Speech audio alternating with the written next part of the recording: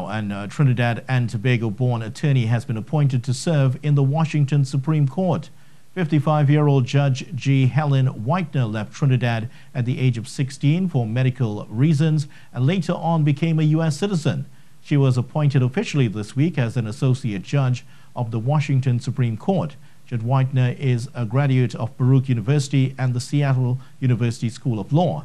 She is the first black LGBTQ judge in Washington and the second black member of the Washington Supreme Court.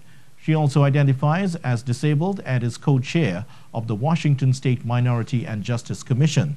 In accepting her appointment, Justice Whitener said it was a huge and humbling accomplishment for her family in the US and Trinidad. She said she is a proud Trini girl doing her best to help others in any possible way.